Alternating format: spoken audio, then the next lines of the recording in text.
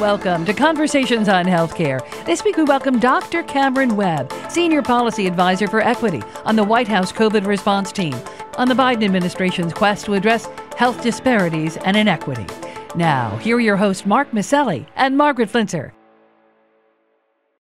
Our guest is a dynamic physician and public health leader whose service in the White House extended from the Obama to the Trump administration. Now, after a run for political office, he's a key part of the Biden administration's effort to ensure equity in fighting this pandemic. Dr. Cameron Webb is the Senior Policy Advisor for COVID Equity on the White House COVID-19 response team. In this very important role, Dr. Webb is helping to shape the national discourse and the management of the pandemic. Well, Dr. Webb, welcome to Conversations on Healthcare, and thank you and congratulations. You've been serving patients all during the pandemic, and we really honor our frontline providers.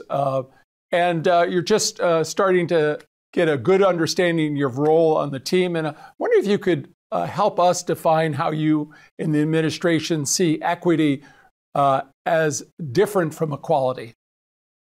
Absolutely. Well, first, thanks so much for having me today. It's great to have this opportunity to dialogue. And I think, the question that you're hitting on was actually my first question when I was deciding, when and if to join the administration. I asked, well, what do you mean by COVID-19 equity? I think it's really important to make that distinction because in this pandemic, we've seen first and foremost that there's no one size fits all solution. There's no single intervention that's going to serve all communities the same way. So by equity, how we've defined it on our team is simply that it's our goal of ensuring that all communities at all times have the resources that they need to not just survive, but thrive through this pandemic. And I think it piggybacks off of existing definitions about equity. It's just that notion that we have to make sure that we're delivering to communities the tools, resources, and opportunities that they need to navigate the unique circumstances that are driving the direction, the impact of the pandemic on them and on their families and their communities. So I think that's what the work has looked like. And you can imagine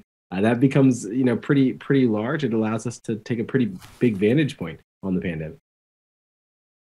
Well, Dr. Webb, the recent study found that Native Americans, Latinos, and Black people were 2 to 3 times more likely than whites to die of COVID-19 when the pandemic first hit. And actually, I think we started seeing that information almost as soon as the pandemic took off, and it never let up. But we're in another phase of the pandemic. We still have a long ways to go. We have some treatments available. What more can all of us do to close this gap now in the COVID pandemic? And hopefully it will give us some lessons for the future as well. But what can we do to close the gap now? Well, I appreciate that you raised some of those stats early on. And at the time I was, both running for Congress, but also I was in the midst of helping serve in my community. I'm an internal medicine doctor, so working on the COVID unit, working to take care of patients. And the reality is we actually didn't have all those data. We knew that I remember it was in Milwaukee, 70% of the deaths were in the Black community. In Louisiana, they saw similar high numbers. And the question became, how widespread is this dynamic? And the first thing we had to ask for was data. And months later, in January of 2021, when I joined the Biden-Harris administration, the data that we had on the vaccination effort, across the country, only 52% of vaccinations administered did we have race and ethnicity data. Again, just one out of every 2, we would only have 1 of them where we knew the race and ethnicity. Now, in the most recent weeks, we're up to about 80%, and overall we're at nearly 75%. And the way that we did that was by emphasizing the data. And so I raised that because, in medicine, we say all the time, you can't treat what you can't see. It's really hard to know where the inequities lie if we're not collecting data that allow us to know that and to drive the differences. But I hit on it a second ago. Vaccinations have been an absolute, huge and game-changing intervention in communities of color in changing that trajectory of the differential mortality. What vaccines have done is they've really reduced that rate of mortality, and it's helped to level the playing field, if you will. Because while we can't change all those upstream factors that put people at increased risk for severe outcomes, what we can do is make sure that they have immunologic protection to prevent some of those worse outcomes. When you complement that with some of the therapeutic options like monoclonal antibodies and oral antivirals, what we're able to do is really put together the pieces downstream to prevent folks from dying disproportionately but that does not absolve us of the need to continue to work upstream to terraform communities to make it easier for communities that have historically been hard hit and higher risk to navigate this and future pandemics.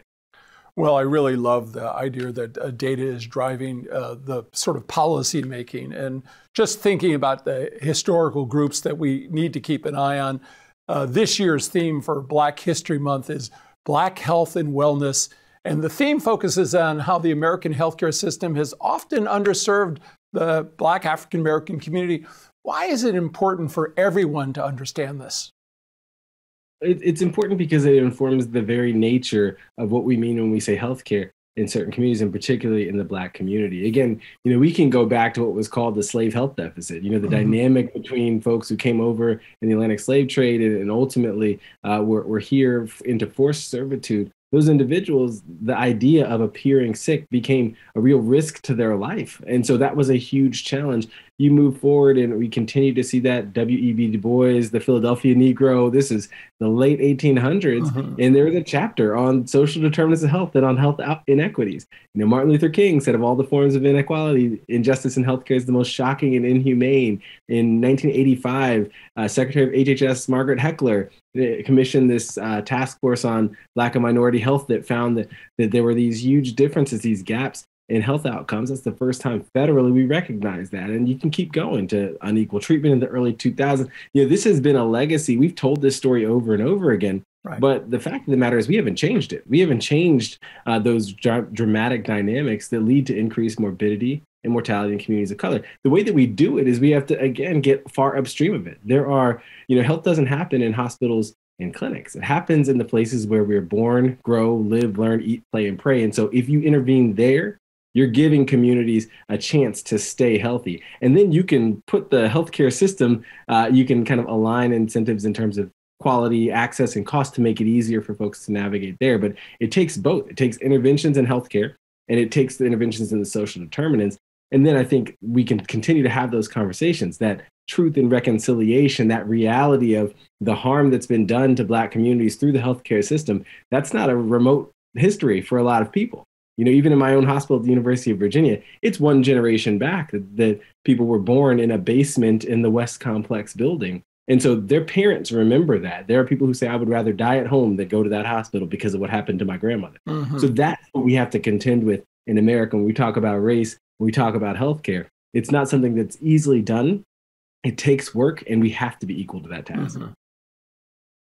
Well, let's talk about an issue that looms large, and that is mental health and the need for mental health support. We know even before the pandemic, our minority populations were less likely to receive mental health support, maybe for some of the reasons that you're describing, less likely to pursue it. And certainly the pandemic has only aggravated and accentuated those needs. Tell us a little bit about how this factors into the discussions and the thoughts and planning of the administration as you work to reach all Americans and benefit them during this pandemic, but to specifically address the mental health issues. Yeah, it's critical. I think it's impossible to divorce the health impacts, the economic impacts, and the mental health impacts of this pandemic, and particularly the burden that's placed on communities of color. And so I think that from our perspective, a lot of that work we are able to execute through SAMHSA, which has done really tremendous work in terms of grant making for mental health services and supports for folks facing issues with substance abuse. All of these are challenges that we've seen exacerbated by the pandemic. So by making resources available for community level organizations and entities, that's really where those interventions are going to be most effective. I think that's one of the keys. But the other thing is just kind of what you're raising. We have to continue to name that problem. We have to continue to kind of sound that alarm of the disproportionate harm. And nowhere is that more, salient, more critical than among our youngest folks. There's a crisis of suicidality in young teens of color. There's a crisis of just the tremendous mental health impact of this pandemic because of increased orphanhood, folks who've lost caregivers.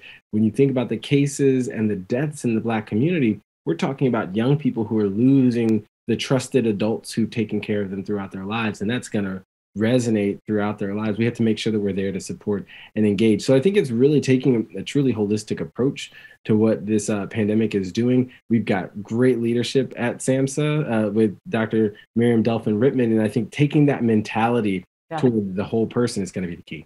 Yeah, it really is. You know, you've got a lot of jobs, including you're still on the faculty at the University of Virginia, and your school has recently rolled back requirements for students to get vaccinated based on an opinion from the state attorney general. And I guess other teachers and faculty would really look to someone like yourself of what do you do in this type of situation? Are there additional precautions that you're going to take or recommend to people who find themselves in situations like that? Well, I think you're hitting on a really critical moment that we're in. There's a lot of, I'll say, eagerness to see the pandemic end. Often when I hear people talk about transitioning from pandemic to endemic, I think there's a misunderstanding of what endemic means. And for a lot of people, they just see those first three letters and they think it's kind of a mashup of end pandemic. And truly the matter is that's not what it means. What we're seeing is there's this rush to roll back a lot of the strategies that have gotten us to a point where we're seeing less death from COVID-19.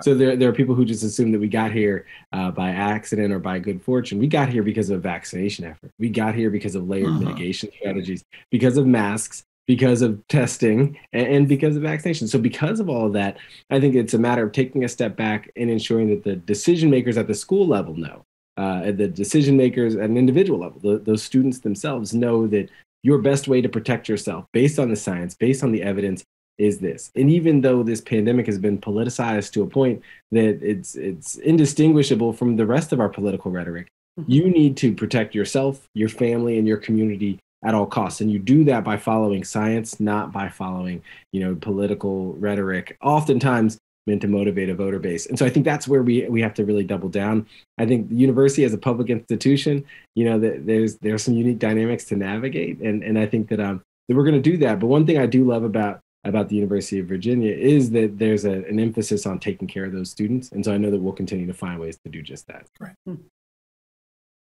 Well, I think about where we are at this moment in time, and I think we can say that we have all been treated to a 2-year intense graduate course in learning about COVID, learning how to respond to it, learning from all the different domains. And we started with the elderly and, came down to kind of the adults and then the teenagers, the younger kids, and now we're getting very close to FDA approval of the vaccine for kids under 5. Hopefully, everything we've learned will help us to ensure equity in vaccination, outreach, and delivery. What are your thoughts about the steps that we're taking nationally or the administration as you discuss these issues to make sure we really just knock this one out of the park in terms of reaching the very young children when it's available? Yeah, it's funny because as an internist, I often focus on adults, right? And I recognize there's a joke that we internists often think that children are little adults, but that's not the case. And we know that here with these youngest kids under the age of 5, this is a very different vaccination paradigm. So there are some great lessons to learn, but you remember in the earliest days of the vaccination effort, mass vaccination sites were critical for throughput to get as many people vaccinated as soon as possible. And that really created access for a lot of communities. There's no such thing as mass vaccination sites for 3 and 4-year-olds. If you've ever taken a 3 or 4-year-old to get a shot, you don't want them out in public. And so, I think what we have to do is we have to change our focus at each step. We have to anticipate what the challenges are going to be. But what I do say, and so one thing that's encouraging about this is that for that population under 5, this is the population in this country who's the most familiar with getting shots, even though, again, they do it kicking and screaming, and some adults do too. This is a demographic where they're used to getting shots. They know where they go to get all their other vaccinations, especially those are heading into school. And so our job, our responsibility is piggybacking off of that established network. Think about the Vaccines for Children's program, what that's done for equity in vaccination efforts across the board by race and ethnicity over the last 30 years. We say we've got a model here we have to piggyback on. But some of the most salient lessons we have learned are about how to build vaccine confidence, the kind of questions people have on the front end, and how to not undermine that confidence with the rollout itself. And part of how you do that is we say we're following the science. That means the FDA leads on. That means we don't tell parents, go get your kid vaccinated if they're 3, 4 years old before FDA tells us that that's what they should do, before CDC tells us that's what they should do, because we don't want that to appear like a rubber stamp. We want people to know we're going to be nimble. We're going to follow what they direct us to do. But politics isn't going to drive whether or not there are shots authorized for kids under 5. It's going to be science. And we're going to be ready to implement no matter what. That's a starting point. I think there's good news that the Pfizer and Moderna vaccines have been fully approved by the FDA for adults. I think that's given a little bit more confidence. And I think some of it is level setting. We're not going to expect 90% of parents of kids under 5 to get vaccinated on day one. We know it's going to take a series of conversations, Medicaid reimbursing providers to have those conversations. That's a big deal. We didn't have that in place before the 5 to 11 rollout. So we've learned along the way how to make sure that those pieces are in place, that we can leverage schools, that we can leverage community settings, we can leverage providers to be those trusted messengers locally. But ultimately, I think we put all those things into place, and then we just continue to stay at it, because it's a matter of really keeping that message in front of people. I really like that you laid out a roadmap for parents, that it's not just going to snap of the fingers and have your child immunized, that the FDA, the CDC's looked at this. They want to make sure it's safe for children. And that's so important. In our own experience, we ran Connecticut's only 4 mass vaccination sites and vaccinated 500,000 Connecticut residents. But we know it's a different strategy, right, for these younger children. So there's a lot to think about. I was struck by, in one of your earlier answers, you were talking about the need, people are thinking about, how do I protect my family? And I really want to go into the issue of undocumented adults and children who aren't legally present in the United States. It's just an enormous challenge for them. And it's a challenge for the entire United States health system, right? Just tell our listeners how they fit into the administration's equity focus. It's such an important part of it. So I'll start off by saying, when we rolled out the adult vaccination effort, we heard really quickly that even having mass vaccination sites wasn't going to be an effective way to reach folks, because of the chilling effect of the previous 4 years of undocumented individuals accessing federal services. That concern that this could be that type of interaction that could lead to their displacement from home and from family. And so we had to send a strong signal. We worked with DHS, with FEMA. We really worked with ICE. We said there's going to be no ICE enforcement at any of these spaces. We need to make that really clear. And that's something that really helped. And after a couple of months of that effort, we saw the uptake really jump up. I think that what's critical is you can't design with them as an afterthought, with undocumented individuals as an afterthought, especially with a disease like this, where every single human body in this country is a part of the equation. You have to make it as easy as possible for people to access. And you do that by designing it with folks in mind. And so I think that's what we've learned along the way. I think I'm always reminded from a policy perspective that for so many of these individuals, they're only undocumented because of harmful policies in past years that have kept them in that state, that have made it impossible for them to have a pathway to citizenship. And that's something the president has talked a lot about. How do we change that? How do we reverse that? How do we create opportunity? So some of it is just a matter of political circumstance. And then no matter what, I think our value of human life is to make sure that everybody has access to the tools and resources they need to survive. And so I think it begins with centering that community. It begins with centering all communities that have historically been marginalized or forgotten about, and designing from that perspective. People who have access, who have privilege, who have power, they're going to get access to the resources no matter what. We tailor too many interventions toward that population. I think it's about tailoring and designing interventions to folks who have historically and contemporaneously have those barriers, those challenges with access. That's where we need to focus. Well, along those lines, I wonder if I could ask you to comment as well, if there's any thoughts or planning around best strategies to reach our rural populations. That's a group that has suffered some adverse health impact as well. And certainly people often think of our minority populations as living in our urban areas, but certainly they're in our rural areas as well. Is there anything targeted or thoughtful in terms of innovation about reaching our rural population at this point? And I'm from a rural county in Virginia. My wife's from a rural county in Virginia. She said she grew up with 3 stoplights and 1 blinking light. So I mean, we get it, right? And we know what rural means. I think the way that I think about this is that in rural communities, you have several overlapping dynamics. Here, we know there's a dynamic of politicization of the pandemic, but we also know that rural hospitals and rural healthcare settings have been decimated in the last 20 years. Just in terms, so the lack of access that we've seen in rural communities far outstrips that we have in some other parts of the country. So it's a matter of making sure that we're showing up in those spaces with those tools, with mobile resources, but also directly connecting with those providers. Because what we know from rural communities is that those local trusted messengers, the public health and the healthcare professionals, the folks who took care of you your whole life, took care of your mama, took care of your daddy, those are the folks who are going to be critical to your making a decision on what you're going to do with your health, whether it's vaccinations or whether it's about wearing masks in public spaces, how you protect your health and well-being.